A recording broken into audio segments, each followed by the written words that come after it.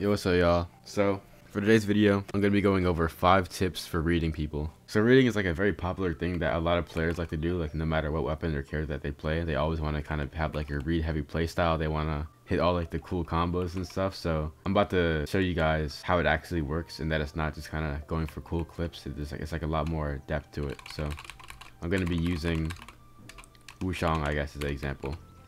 Alright, so the first tip that I have for reading people is reading based off the player's playstyle rather than just like individual scenarios that have happened. So what I mean by that is, first of all, you have to like determine what playstyle your opponent even is. So if you notice that your opponent is like really aggressive on the ground, always attacking, they're probably going to start dodging in, they're probably going to do wake ups. So instead of going through everything individually, you want to kind of generalize a specific playstyle. So what I think personally is people who dodge in also tend to like to be on the ground a lot. So people who dodge in, usually they also dodge down too, and they also like attack a lot more than often. So like when they lose neutral a bunch of times in a row, they'll get mad, they'll start attacking you, doing wake ups, like GC wake ups. So when I'm fighting people who are aggressive, I'm looking out for that specific thing. So I'm looking out for all 3 of those things. So what a lot of players do is they'll hit something like a spear satellite or something, right? So people will hit this spear satellite and be like, okay, he's dodging in.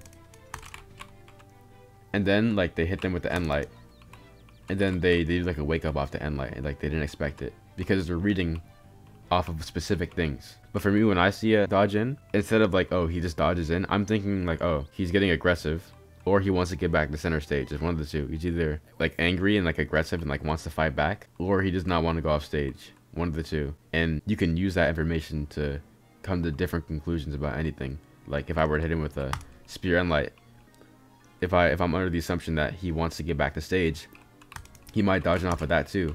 Or if he's angry, I can be under the assumption that if I hit him with a spear down there, he's gonna do like a wake up, and I can kind of go and read it. So reading based off of the actual playstyle of the player rather than like individual things that you see within a game is very important. Just because no one can actually read everything, you know, like no pro in this game just reads every specific dodge off of every attack. They just kind of generalize it. They're like, okay, he's scared of me, he's probably gonna dodge away off of like most of my attacks, maybe dodge up, because like whatever the safe option is. And then also like another piece of advice is learn what the safe dodges are off of your attacks. So a good example for this is like Gauntlet Satellite. A safe dodge, I would say, off of Gauntlet Satellite is up. You have to understand what people want to do when they're scared. So like anyone who doesn't want to get killed by gauntlets is going to dodge up off of the satellite because they just want to get like out of there like as soon as possible. So that's dodging up is like usually the safest dodge off of like most weapons. So you have to understand like the safest option and like how to actually punish that. So being able to understand like when they're scared and where they would be if they were scared. Now for the second tip, opt for more coverage when you're reading people over hard reads and like hard punishes. So what I mean by that is, let's say you want us to read the bot dodging right or dodging away.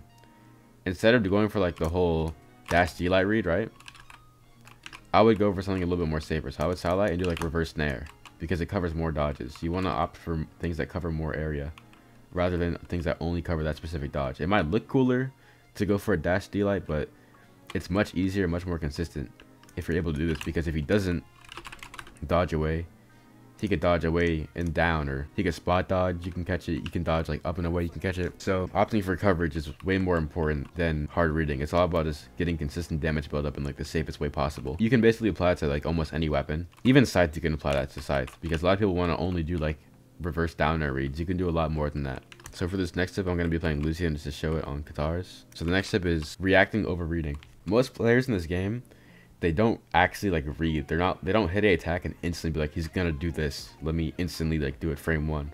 What they'll do is they'll hit somebody and they'll jump fast fall and see where they go like that, and then they punish it. I didn't react to that dodge away. Like, look, I can put this on random, right? And light, jump fast fall. See, I didn't know he was gonna dodge in. I just reacted to it. I jumped fast fall and I reacted to it.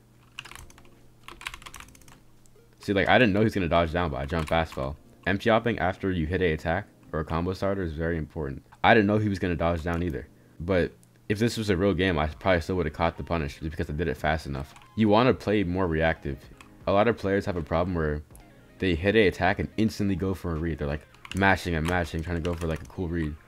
You can hit somebody, wait for like half a second, see where they go, then hit them again, then wait for another half a second. And during that half a second, you could dash cancel, you could jump fast fall, or you could just stand still. Like a lot of players on Katars will go like satellite, D-light, stand still, and see what they do like that. So yeah, just make sure to react and not attack instantly to put yourself in a better situation where you could read more things at once.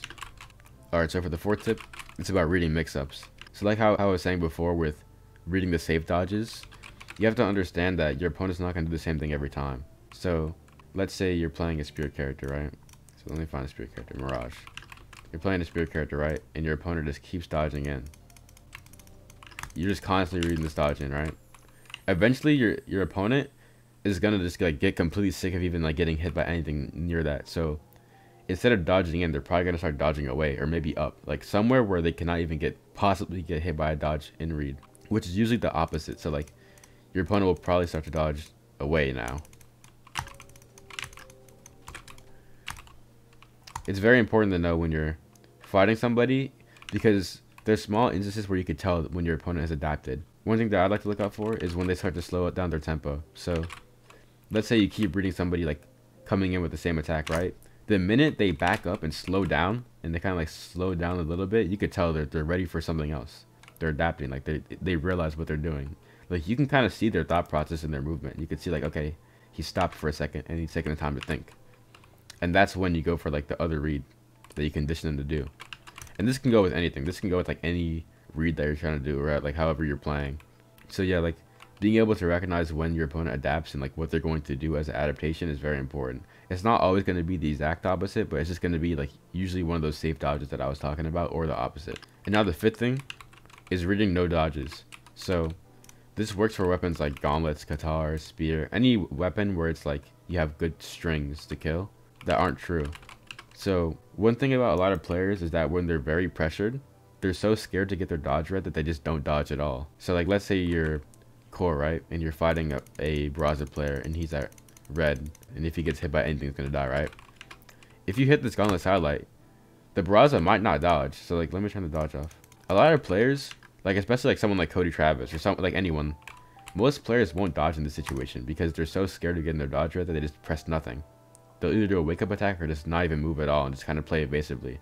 And being able to recognize when they're that scared and just going for the combo is very important. I get so many kills on spear by just going for the full solid D-light recovery because they don't dodge the D-light, because they don't want to get hit by dodge in or dodge down read, so they just pick nothing at all, hoping that I miss so they can punish me. And it's hard to catch. I know like when I was like a newer competitor, when I first went pro, a lot of people would stop dodging and I was like, what do I do? Like they're not really doing anything. And I was confused because I couldn't really like tell what they were doing.